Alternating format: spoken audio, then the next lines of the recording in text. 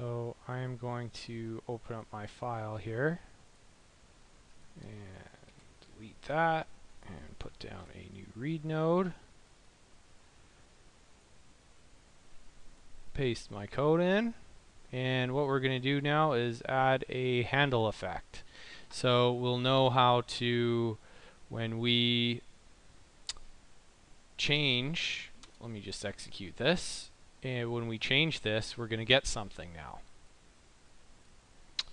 We're going to add what's called a Python callback. So I'm going to just call it handle print, and what I'm going to do is, so this node, and here's a function for this knob, and so nuke will know what you're operating on there. So if I now I can,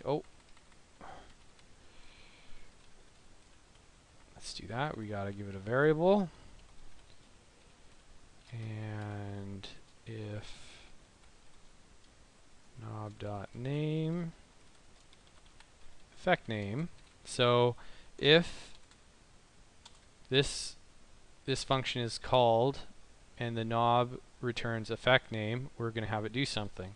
So what we're going to just do is no, let's just print the value. Print knob value. Alright, so we can execute this. Alright, but we need to attach it.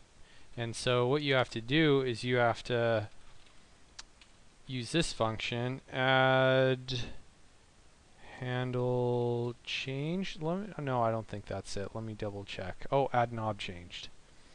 Add, of course. Add knob changed.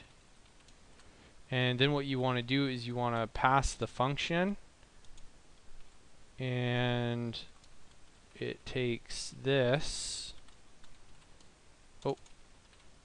as the node class. So this will only run handle print if it is a read node. So when your read node changes, it will run the handle print.